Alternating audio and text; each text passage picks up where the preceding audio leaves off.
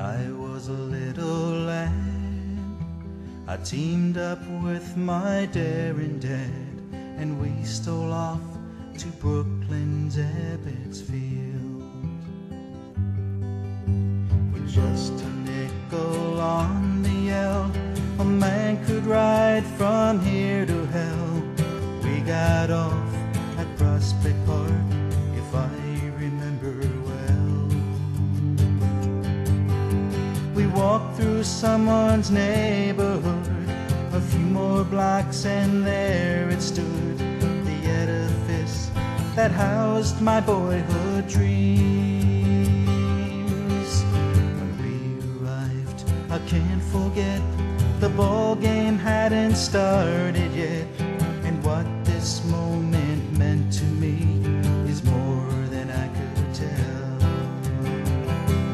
I saw Robinson and Hodges and all the other Dodgers. Some were fielding grounders, others out there catching flies. There among this great array, the finest players of my day, and something about the catcher caught my eyes. He was a strong and friendly fella with the name of Campanella. He was someone special, I could see right off the bat. There was something in his bearing, that he was wearing, and the funny way he always turned his hat. I can't forget you, Campanella. You've been my hero from the start.